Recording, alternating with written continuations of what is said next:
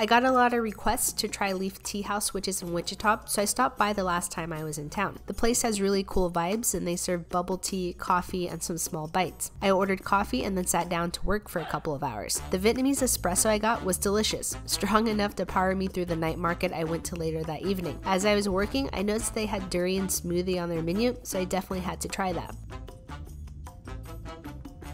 I think there was a moment that I just totally forgot that it was durian flavored. It was way more durian-y than I thought it would be, but I actually liked it. It was weird. I actually really like this. It's really good.